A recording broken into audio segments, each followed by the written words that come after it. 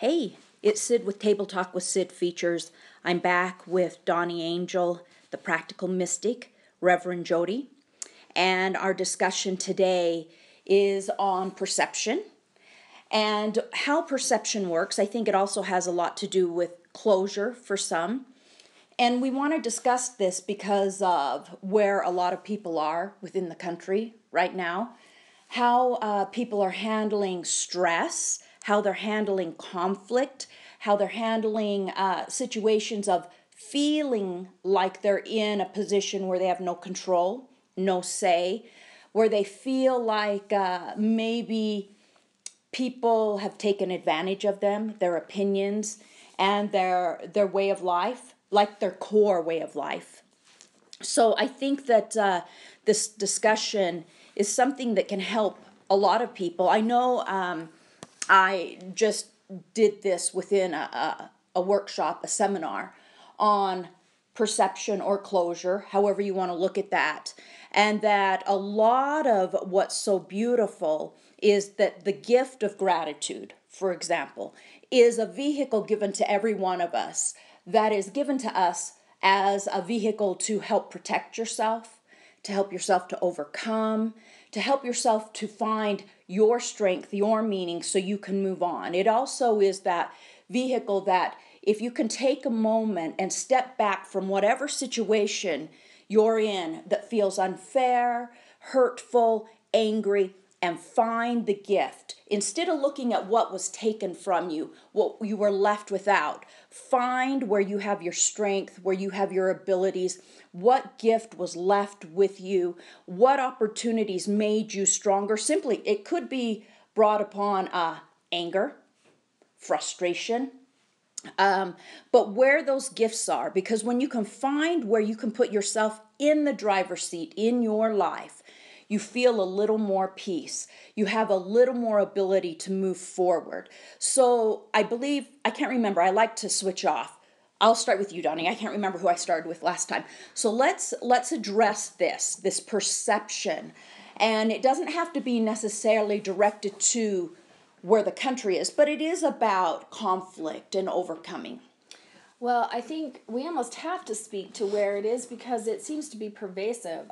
In my lifetime, I don't know that I've ever seen a bigger reaction from this many millions of people at the same time.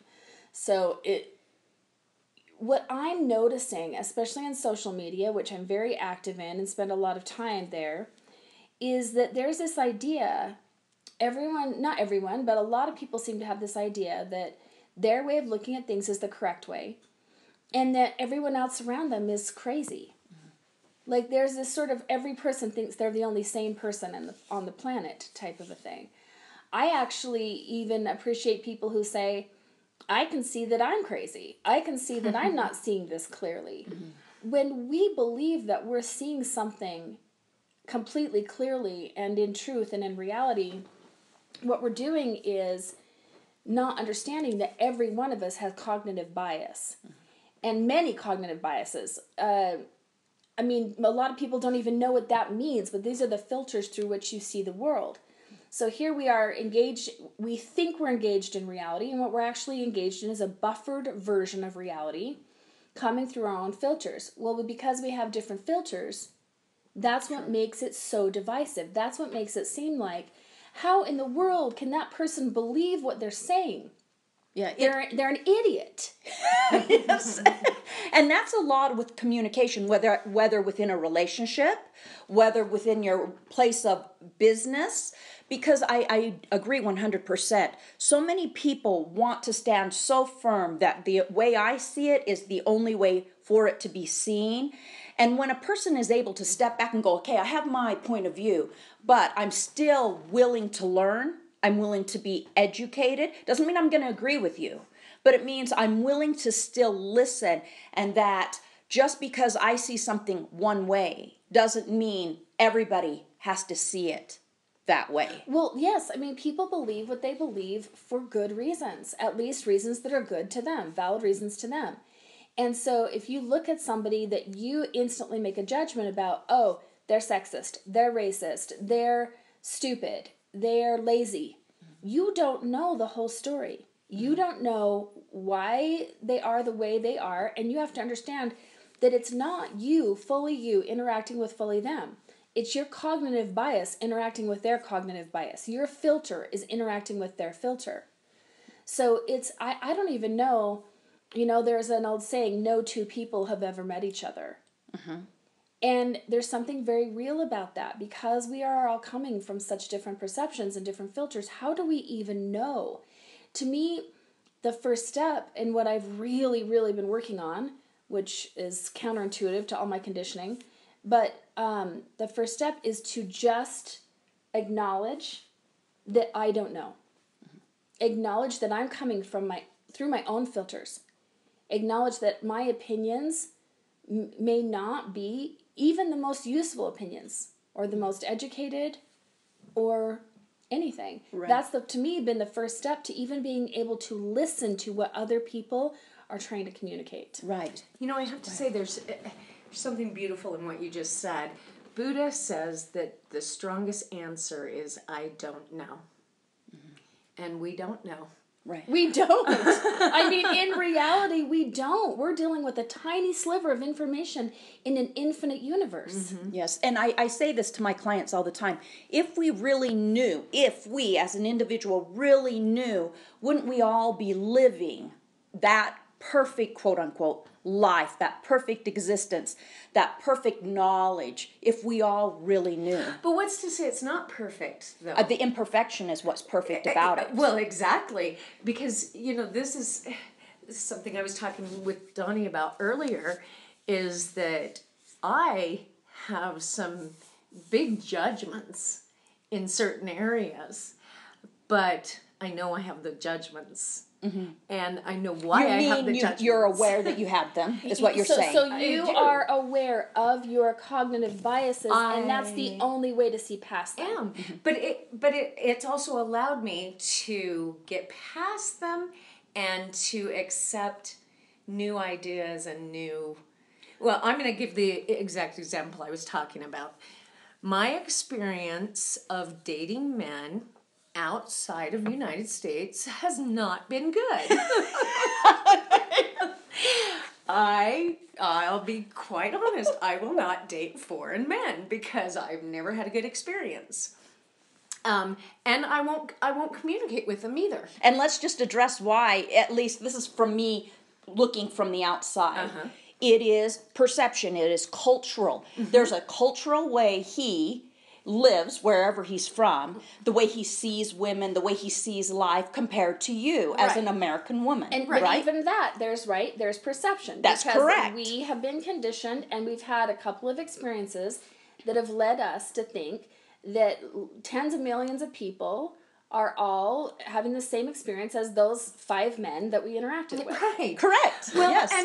and that's been my way of thinking, is I won't date foreign men, and I won't interact with them.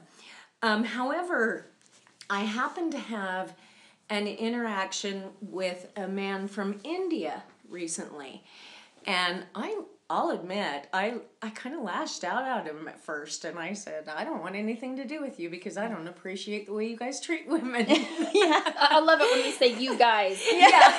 Like a whole country. I know. I mean, I'm admitting. But we've actually had some incredible conversations because I gave him a little sliver. A foot in the door. I gave him a foot in the door because we had a common ground. And this guy's brilliant, and we've had some wonderful conversations, and he's a tantric practitioner as well. And so we've really had some wonderful conversations about sexual healing. And so I let down my guard a little bit. And now there's something. And now there's something. And we've had... I mean, this man's married. It's not like there's any kind of romantic thing. But it's shifting your perception. It is shifting. And, I'm at least aware of my bias. And I'm opening the doors to things. Where I learned perception is right out of high school. I went and spent a year dancing and touring in Japan. And I remember before going there, my dad said to me, Americans believe that we only love our children as deeply as we love our children, that we live the correct style of life, and that the beliefs that we have within our country are the only truth. Mm-hmm. And I remember him saying that, and he didn't say any more. He just said, when you go, have your eyes, ears, and your heart open so you can see what's really going on. And I didn't understand that at first. And when I got there, I remember there was a big earthquake someplace. And there was a community, no, maybe it's, what is that, when the water, tsunamis. Yes. And to watch those families and the pain they felt when they lost a loved one. And I remember watching a mother mourn for the loss of her baby. And it hit me like, oh my gosh, they love their children as much as we love our children. And it was perception. And that they value their community as much as we value our community. And there was a lot of things within their community I looked at and thought, I think this may be even a bit more balanced in a way of living than even what we have in the United States. But that really was an eye-opener to perception. When you see that, you know, these are the things that end wars. When you see that value of human life, what we've done from the time we're small children, we are actually put into different groups. We have different labels. And even this group we have called, you know, we're Americans. We live in the United States of America.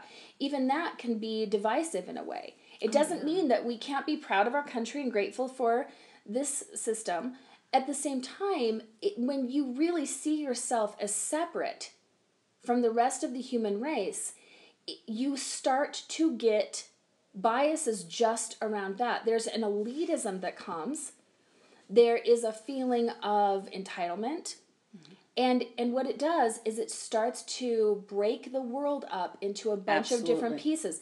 At the end of the day, we're so much more alike than we are different. Yes, and you know, have you heard that?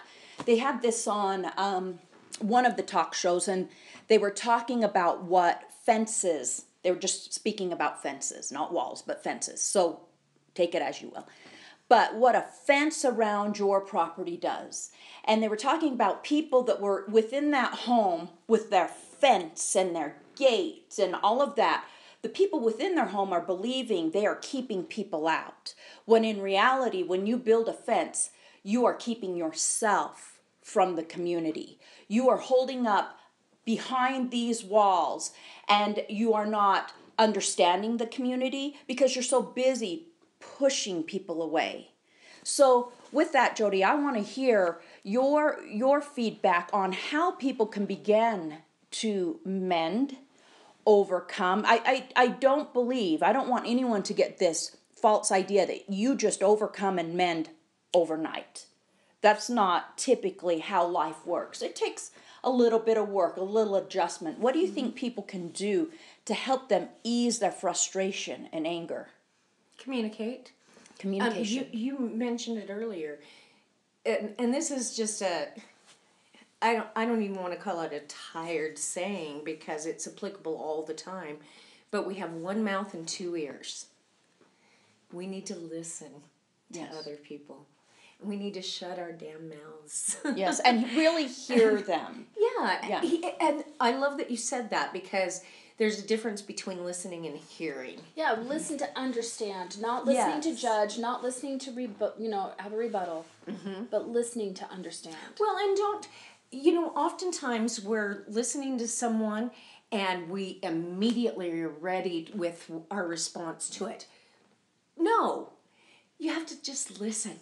Yeah, process. Don't be ready to respond. Just listen. In my old age, I've gotten a lot better at that. That was one of the things I know as I've gotten older, I really wanted to work on is the opportunity to process. So when someone gives me something I'm a little unsure of, something I don't know that I agree with, or something I just simply don't understand, never heard, I will say, all right, I've heard you. I just need some time to process because I do want to show regard and respect to someone else's feelings, their beliefs, where they stand, why they stand there. And And not that I would agree with them, but I do want to do my best to understand their point of view. So it is marinating. You know, I say that to my girls. You need to go marinate on that. It may take a day. It may take a week. Ponder it, because pondering is deeper than thinking. Yes. Pondering is thinking and feeling more than just now. But what does it mean from my past to my future? All of those deep-seated things. Well, and trying to step into somebody else's world and experience. One of the really practical applications of what we're talking about can be in whether it's social media or your interactions you have, what I call the casual interactions you have with people. So you're seeing a slice of their life. This came up for me really strong. Yesterday, one of my Facebook friends posted a picture of a grocery cart, and how dare whoever this lazy person is not have taken care of the grocery cart. Now, I'm not judging her for posting that, because how many times have we all thought that? You know, you're at a grocery store and you're like, really? You couldn't even take care of your cart, right? I spent years thinking that way. I really spent years thinking that most of the planet was lazy except for me. And so I had an experience with this once when my third child was a newborn, and I had taken him grocery shopping for the first time. And I also had my 2 other small children. And when I got back and unloaded the car, he was in his car seat as I was unloading the groceries, and he was screaming and he started throwing up. And so I had to deal with that, and my cart was left there, and a lady walking by gave me the dirtiest look, like, how dare you? And I just remember feeling this desperation, like she has no idea what I'm going through. I haven't slept in weeks. I have this child throwing up in my back seat. I have, a 4 and a 6-year-old back here with me too. And I think of all of the times that I've had an experience where the person upset with me Didn't understand the whole story. Right. One that I deal with on a fairly regular basis is with driving. So I will not get very close to the vehicle in front of me. And so I will have people behind me honking, upset that I've left some space between me and the vehicle in front of me. Well, my best friend was killed in a car accident when we were 20 years old. And the accident had to do with her being too close to the truck in front of her. And so there are reasons why I won't you have someone honking at you angry, but there's a reason.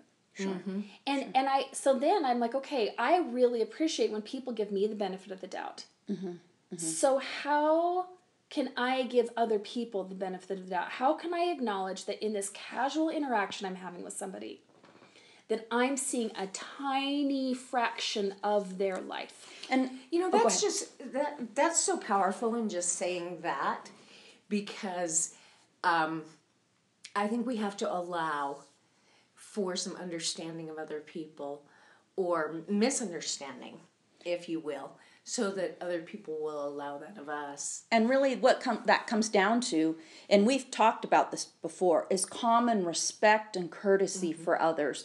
Because when you can find just that respect and courtesy for others, understanding and patience, the world in general will just be a much better place. Not as many wars will happen, because you're taking time to understand. I remember the other day on the road, and there's this car going very slow, and everyone's honking.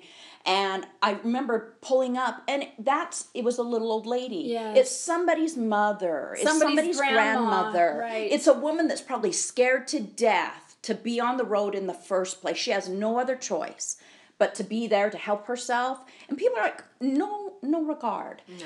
And I that's a huge downfall for society in a whole, is the lack of respect, regard, and common courtesy for one another. Well, and yes, exactly. And it comes back to the original topic of perception. When we have a perception that, in general, people are fill in the blank, whether this is about a certain race or a gender or whatever, when we have these perceptions, we will see through that confirmation bias that experience happening over and over again. Mm-hmm. I saw so many people posting on social media about how many people are playing the victim, that my status this morning is, maybe you having to deal with the people in your life playing the victim is your victim story. Mm-hmm. Absolutely. You know, if you're just looking, oh, look at these victims. Okay, so then what's your victim story? Because I guarantee we all have one. Yes. Or 17. 100. I was going to say, you need to add on to that. 100. That was excellent, yes. But that's, this going back to this perception idea, what if, and this is a radical idea here, a radical way to perceive. But what if we assume, again, that we don't know? We give people the benefit of the doubt that they're doing the best they can. What if that becomes our new cognitive bias?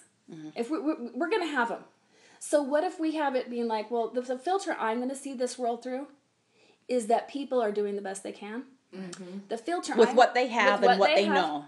That's correct. And we cannot judge that because, oh my word, have we not been given a different set of circumstances? Yes. You know, even people say, well, I had it rough. Okay, first of all, you don't know something as simple as what that other person's IQ is. Yes. What their educational opportunities were. Yeah. They may not even have had parents. You know, that kind of thing when people try to compete against, oh, look at how hard my life has been. Look at the downfalls I've had. I have to just like take that key and lock my lips up because it is a real thing that just jabs me in the side because you know. Really don't. And it is not a competition on who has struggled more or less. Well, and everybody's struggles are different. They're different. We all have them. Right. But the richest person can have struggles too. Absolutely. They're just different than yours. Well, and we all have a different form of resilience. So we might look at someone, oh, I'm much more resilient than you. And they could be so much more resilient than us in other ways. Correct. Right. So this is why as soon as you get into comparison and it's this contest, it all falls apart. But what if you looked at things through not only, I don't know, and they're doing the best they can. I'm open to hear. I'm open to listen. And how about this one? I want to see where we are the same. Yes, where we can come together. I want to see where in that Venn diagram can this person and I come into the same space. Because I guarantee, even if you're dealing with someone like very extreme, like a KKK member, right?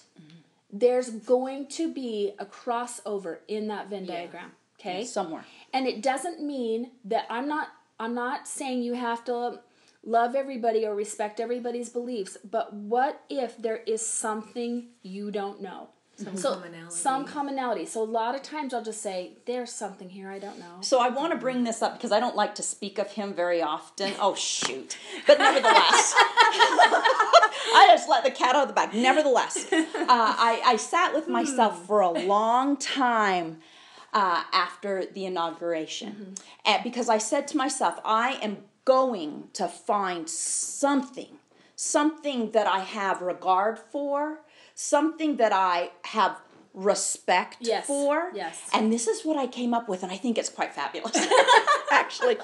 So here is a man that it is a perfect example of when you believe in yourself without a doubt to your core about every belief you have, every reason why you do what you do, your talents, your abilities, your worth, where it can take you. Here is a man that was fired from his own television show.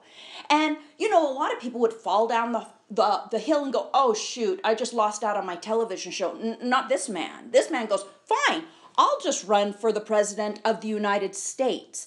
And I thought, wow, okay, I can find some acceptance in that because that, whether I agree with him or I don't agree with him, whether I like him or I don't like him, that resilience to see your abilities and to see that the things, and if you listen to him, I do believe down deep inside, he doesn't see as his errors as errors ever. He truly believes that he's making good choices, that he's moving forward, that he's progressive, whether I believe it or not, or agree. Yay for the living, breathing Cheeto. So here's what I have to say to that. This is my prayer. God, grant me the confidence of a middle-aged white man. Amen.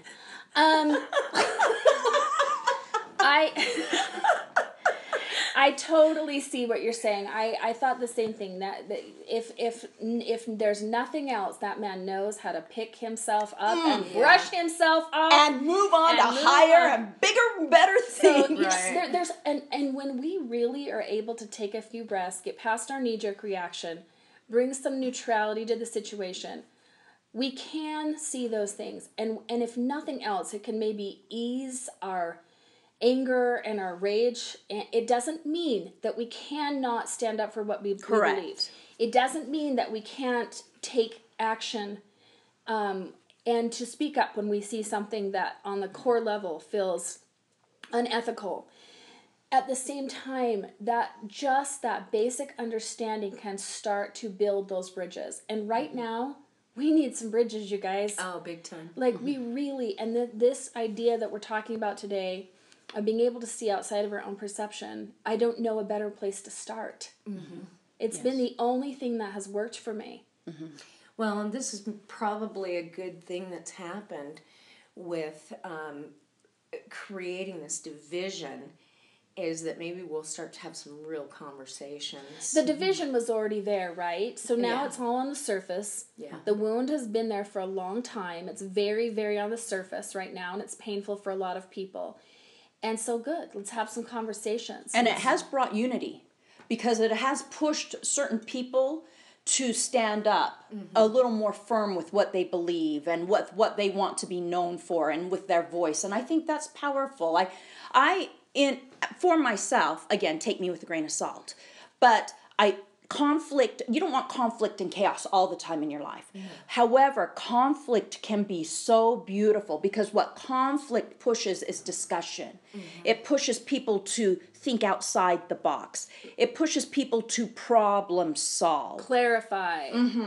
Conflict is not a downfall. Conflict is only a downfall when we allow it to become a war. You're taking lives and things like that. But conflict in general, again, we don't need it every day. We don't want chaos every day. That's just out of control.